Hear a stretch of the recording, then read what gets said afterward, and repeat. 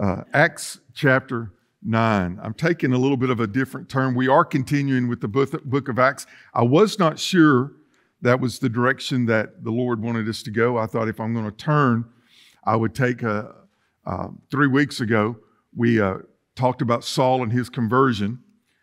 2 weeks ago, we talked about, we had the Lord's Supper on Resurrection Sunday. And I thought this would be a good time to break and go in a different direction if I was going to. But the Lord this week really confirmed in my spirit that I know where I'm headed for probably about the next 6 or 7 weeks. So we're going to stay in the book of Acts at least until summer, and we'll see where we go from there. If I told you that amazing things were possible, would you believe me? Would you?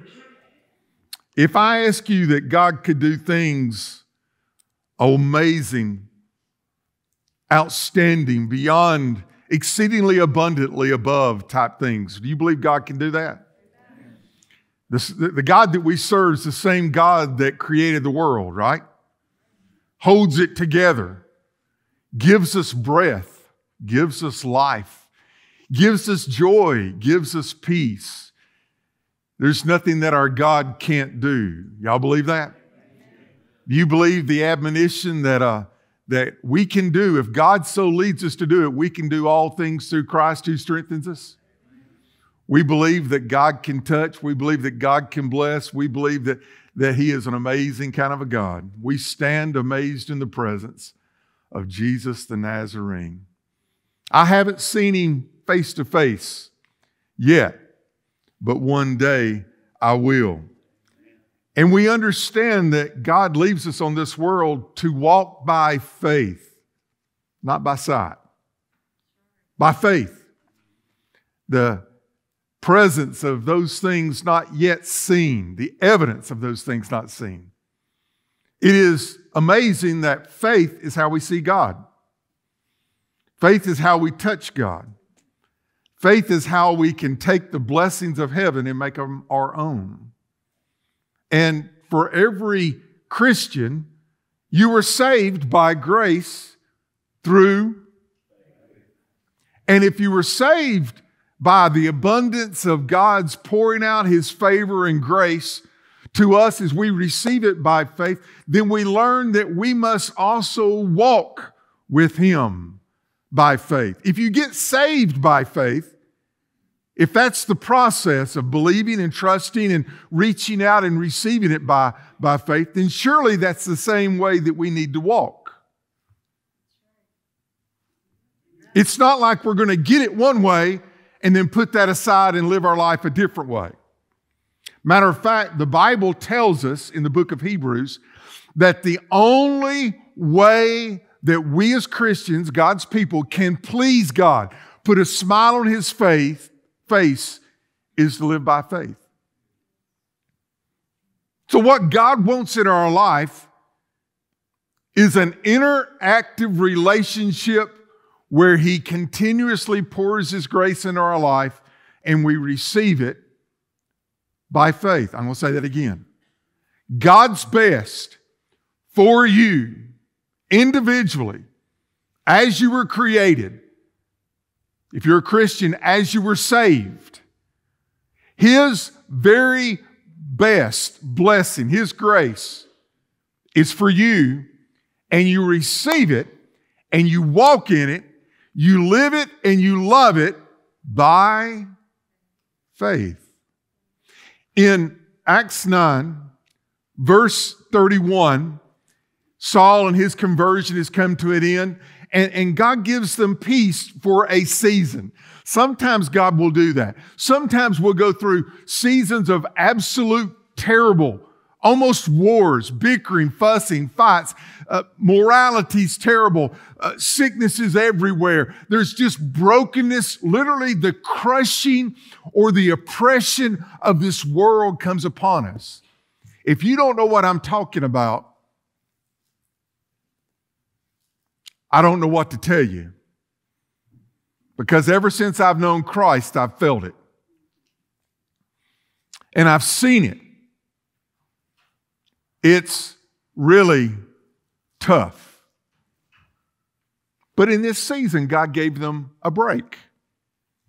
In this season, God gave them peace. Look what it says, verse 31. Then the churches throughout all Judea, Galilee, Samaria had peace and were edified. That word edified is, it's the building up, like I'm building up of a house. You pour the foundation, you have a solid foundation, and then you build up from that.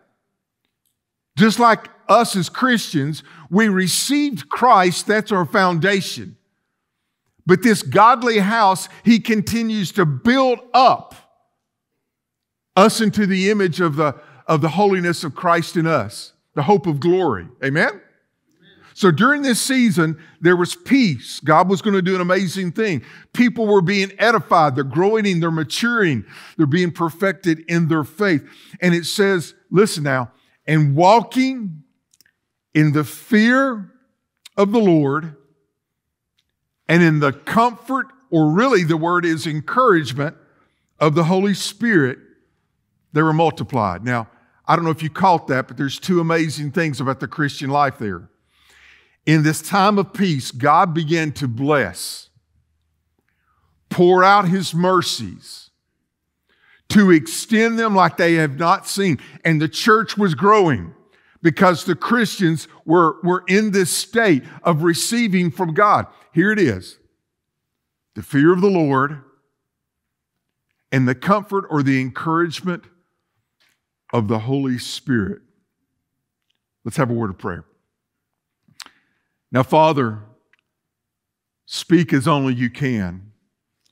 It's time where we move away distractions and we focus our thoughts, our eyes, our souls, our minds, our hearing on you. This is your word. It's 100% true. It always blesses. I pray, Lord, that we would receive it today.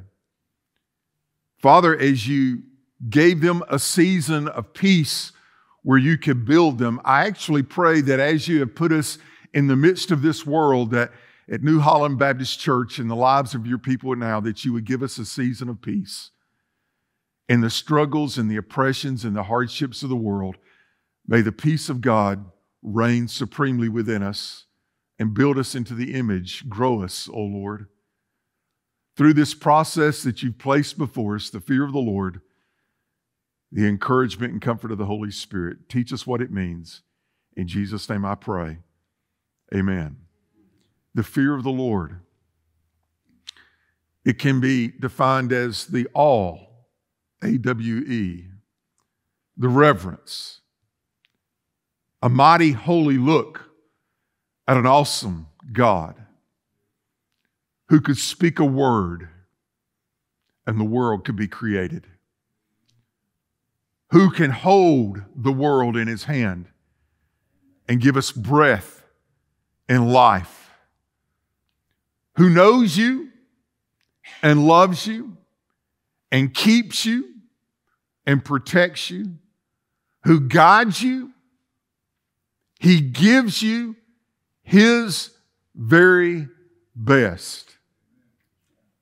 But knowing all of that, I will tell you that people have lost the fear of God, the reverence of God, the awesomeness of God.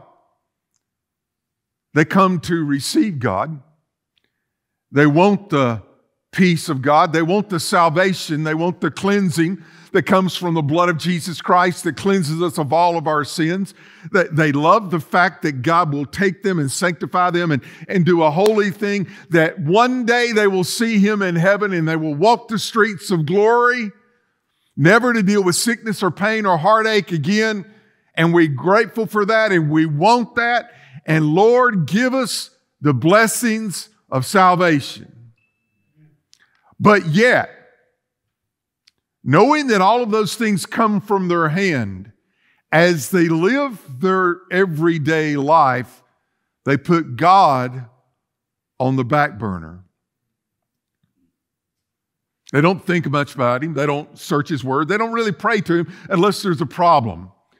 Yes, they know He's there. Yes, they know He looks over them and He keeps them with His wonderful, powerful, loving hand. But we've got so many other distractions. We've got so many other things that we chase after and we think are important. And all these things come up and we take the great Lord of God for granted. And if we're not careful, it will lead us down a road of destruction. Listen, in the last 6 weeks, 2 precious friends of mine that I spent much time with, they were both addicts. I helped them. I was just really, let me time out there. I didn't help them, the Lord helped them. I was just walking beside them as God helped them and healed them, and God gave them both great testimonies, amazing testimonies. Both were, one of them I called the CEO. He just had more gifts within him. The other one was living in a tent, a pup tent. His teeth were rotting out because of meth. God saved them. God restored them. The one who had no teeth, a surgeon, a dental surgeon went in, took the old things out, put all things new. He had a smile that Hollywood would have loved. He had a testimony of the grace of God, and everybody, he was going all over the place sharing the testimony of the goodness of God. But in each of their lives, when everything got good, they didn't have the same passion for chasing after God as when things were crushed and broken. And yes, things came into their life. And yes, depression followed. And where does an addict go when they get depressed? Back to their old things, their old crutches. In the last 6 weeks, 2 dear friends of mine are now dead. 32. Both of them. Unbelievable gifts of God. Now, I hope you hear my heart here, because they took God for granted. They put Him on the back burner, and they quit walking in the fear of the Lord. How many of you know God wants His very best for us? How many of you know that if you turn away from that and you do not receive God's very best, He's not going to jam it down your throat. He'll make it available. He prepares a table for us in the presence of our enemies. The world is out there around us, and God's got this buffet of goodness there that He wants us to scoot up to the table and eat of. But if we don't want to go to the table and eat, He's not going to force us. The fear of the Lord and the comfort, the encouragement, the leading of the Holy Spirit. Now, as a Christian, this is what happens. We receive Christ, then we walk in His way.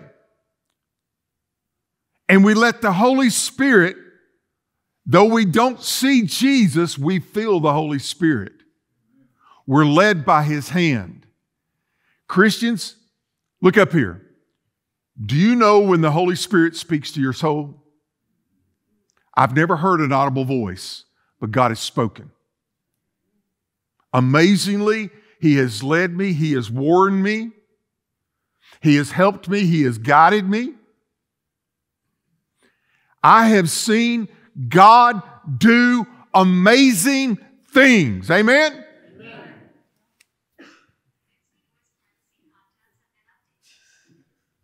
Amen. And in the midst of God seeing amazing things, I have seen Christians lower the standards of walking with God. In the next few moments, I'm going to ask you to do something. I'm going to ask you to throw away every prejudiced thought of how you think God works and be open to that leading of the Holy Spirit in your life, that God may want to refreshen your spirit. Is that fair? Just listen to the Word of God. Don't amen Brian, but amen the Word of God. Listen to His Spirit. When He confirms it in your heart, say amen to the Spirit of God. The fear of the Lord and the comfort, the encouragement, the strengthening by the Holy Spirit leading us, guiding us. I want you to see what happened in the life of a man by the name of Peter. Stand with me in honor of reading God's Word. Let's look in verse 32. Now it came to pass as Peter went through all parts of the country that he also came down to the saints who dwell at Lydda, is how I pronounce it. Actually in Greek it's Luda, but I just look at it and say Lydda. Can y'all say amen? I don't know what it really is. We'll find out when we get to heaven. There he found a certain man named Aeneas, who had been bedridden 8 years and was paralyzed. Peter said to him, Aeneas, Jesus the Christ heals you. Arise and make your bed. Then he arose. What's the word there? Say it again. How many of y'all believe that? Peter spoke it. Jesus the Christ heals you. Do you believe God can do that? Amen.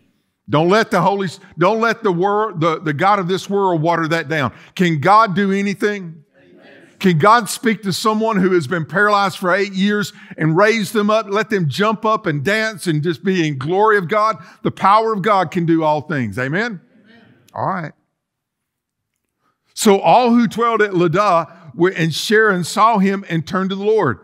Verse 36, at Joppa there was a certain disciple named Tabitha, which is translated Dorcas. This woman was full of good works and charitable deeds, which she did. And it happened in those days that she became sick and died. Sick and dead. Does that not sound like a period? That sounds like the end, doesn't it?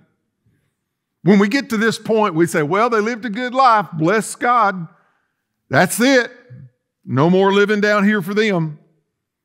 But it happened in those days that she became sick and died. When they had washed her, they laid her in an upper room. And since Lydda was near Joppa and the disciples had heard that Peter was there, they sent 2 men to him, imploring him not to delay in coming to them. Then Peter arose, went with them. When he had come, they brought him to the upper room, and all the widows stood by him weeping, showing the tunics and the garments which Dorcas had made while she was with them. But Peter put them all out. Y'all get out of here. And he knelt down. What did he do? He prayed. You better hear from God before you strike out on your own. He gets down on his knees. He's bearing his soul. He knows the need. And he said, Tabitha, that's in the Hebrew, Dorcas is in the Greek. Tabitha, arise. In Genesis, God spoke and the world was created. But here, Peter, by the leading of the Holy Spirit of God, spoke.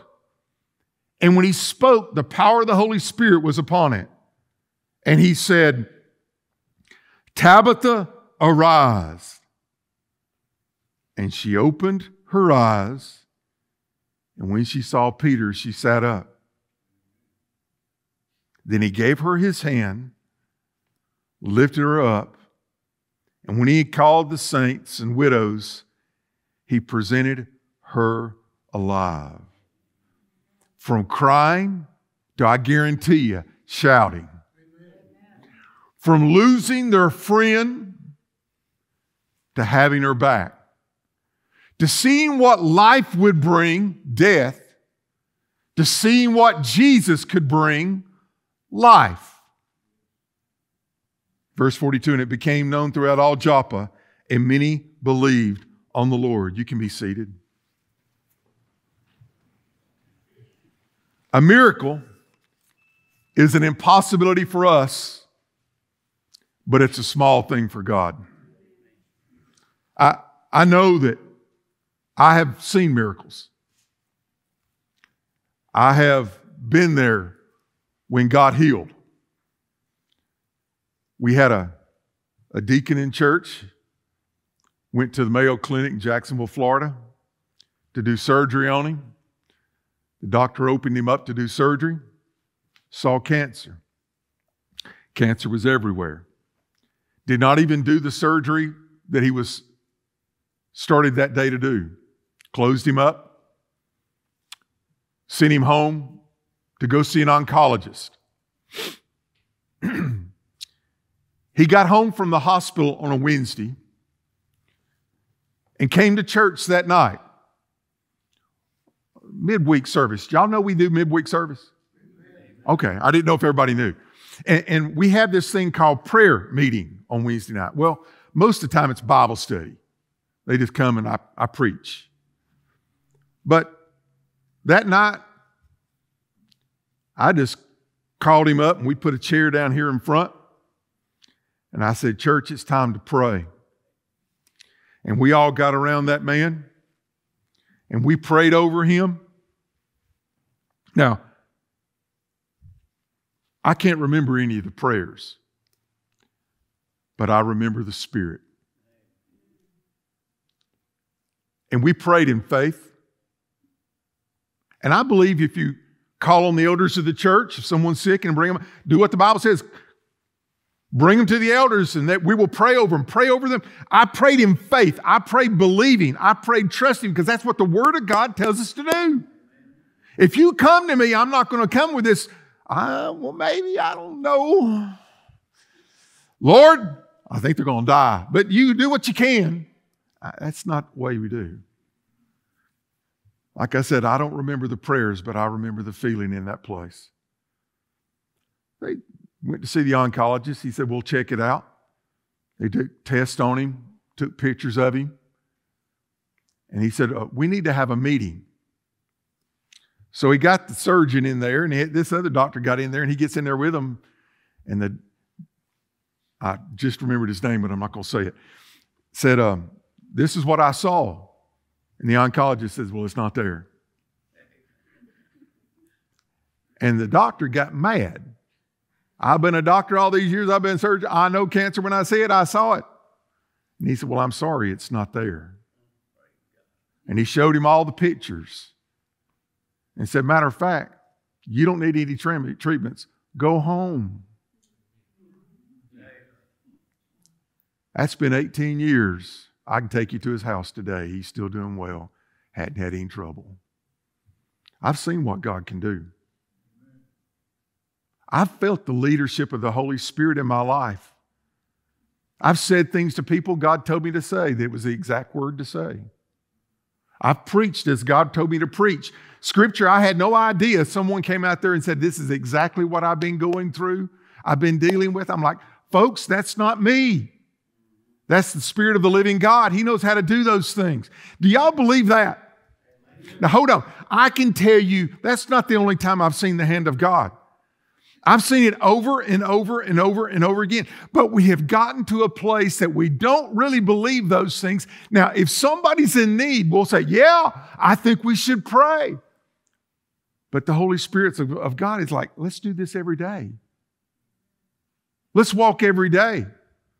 Peter gets to this place. It doesn't tell us why when he saw Aeneas, he just saw him.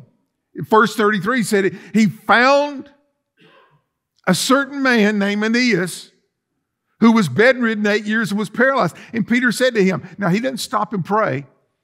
He didn't stop to do 20 things. I literally believe this is the pattern of God. For him in that moment, God said, you see this guy? I want to bless this man. I want you to speak healing over him. So Peter did. Peter boldly. This would scare Brian half to death. It would you too. It would you too. I'm just being honest, right? God's at work in me. We'll talk more about that in a second. He said to him, he said, Aeneas, Jesus the Christ heals you. That's bold. Christ is speaking to that sickness within him. Peter's just voicing it. Peter's not healing him.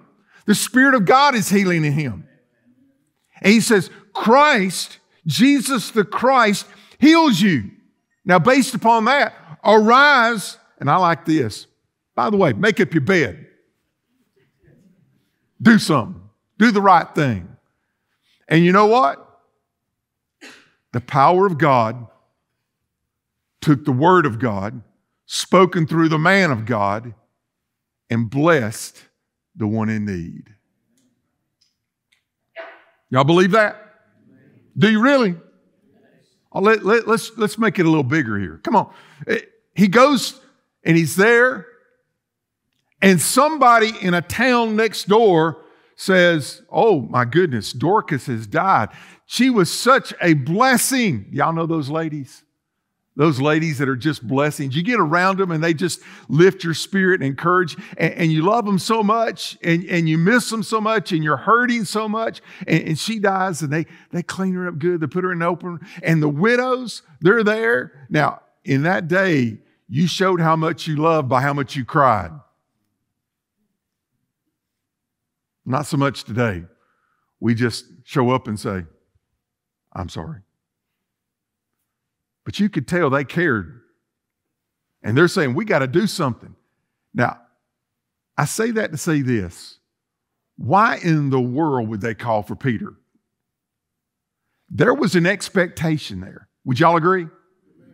Otherwise, they weren't calling Peter to do the funeral service. There was an expectation that was there on those people on behalf. You know, sometimes we need some people. Oh, this is a need in the church. We need some people who I call intercessors. Want somebody that sees the need and grabs a hold of that need in prayer, and they're not going to turn loose until God blesses. Do y'all think we need that? Do you think there's some people that need a God to grab a hold of them? I think so. Well, here we see what happens. Peter's there, and he gets in there, and they're all showing him everything that's happening. He says, yeah, y'all just stay out here. I need to hear a word from God.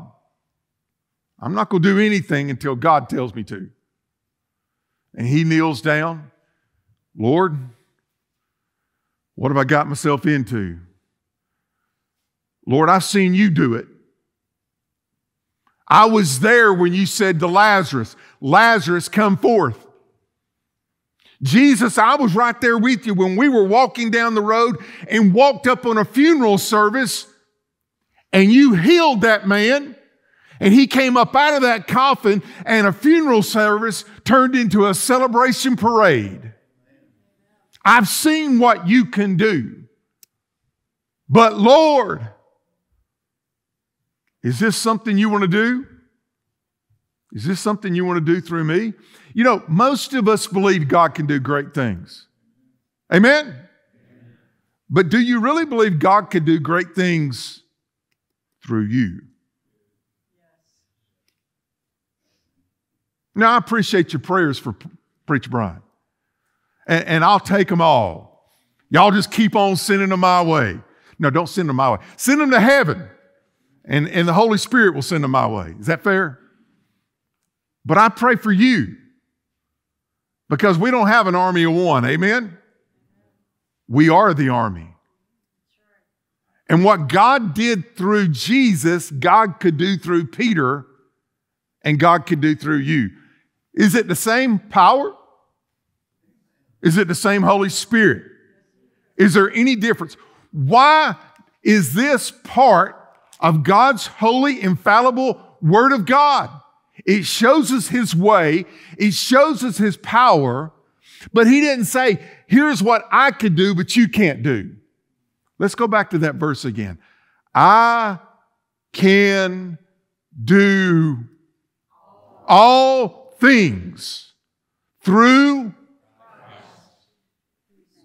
who strengthens me, who gives me the enablement. It's not what I can do, it's what He can do. But I believe and I know and I trust that if it's God's will, He can even do that in me. Hold on, through me. Literally, the picture is this. Peter is there, and he grabs a hold of heaven, or I like to say, heaven grabs a hold of him. And he grabs a hold of the need, and the power of God flows through. but by his faith he speaks it.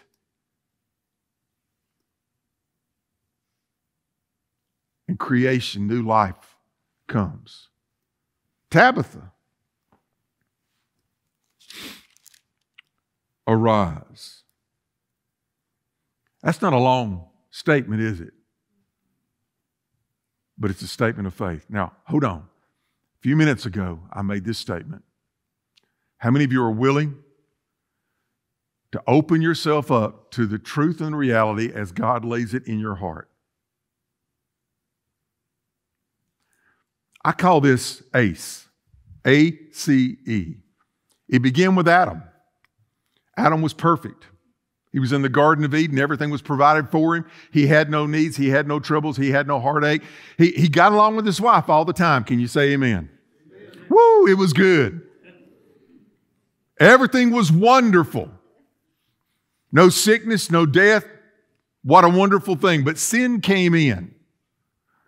And if you read Genesis 3, now he's having to work and to labor and toil. Now there's thorns and briars. Now there's conflict. And he's having to work the soul to the place of exhaustion. He's having to trust God to provide because God has changed the earth. They're no longer in the Garden of Eden. Now he might say something and his wife may say, "What'd you say?" They had children who grew up to be teenagers. Some of y'all wanted to amen right there. You just didn't do it. I wonder what it was like the first time that Adam asked his son to do something and his boy turned to him and said, "No." How many of y'all have heard that? At our house, if they said no like that, can I get an amen, Jared? They usually ducked. No. Because Lynn was going to go, whoosh. Or me if I could catch them. And children fussed and fought. All the things Adam had to go through. Standing at the graveside where he was burying one boy who was murdered by another boy. Things God never wanted it to be that way. Adam, then Christ. Christ came in. God stepped into life to show us the possibilities. What a life lived with God is really like.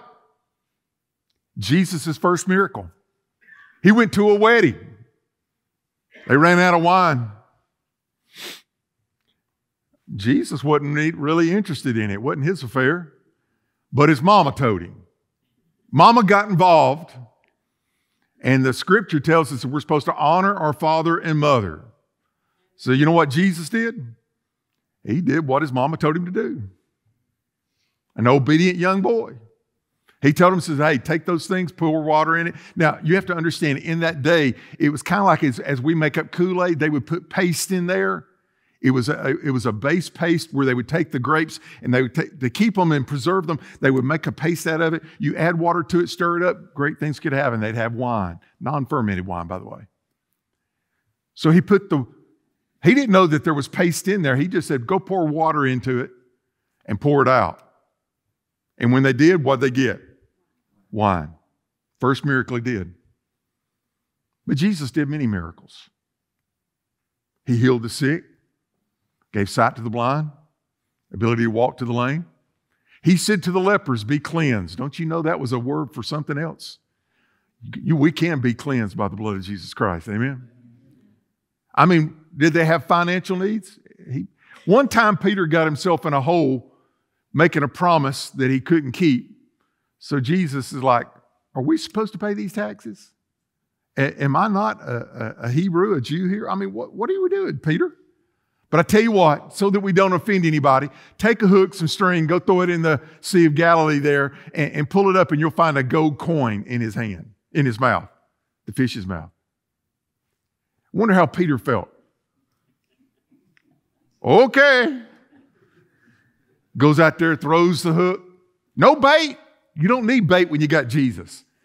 Catches a fish, pulls it out. I like how God prepares the miracle. That fish somewhere just said, hey, there's a gold coin. And God took him to the right place at the right time so that he could get caught and open his mouth and give Peter that coin and go pay taxes. There's nothing that our God can't do.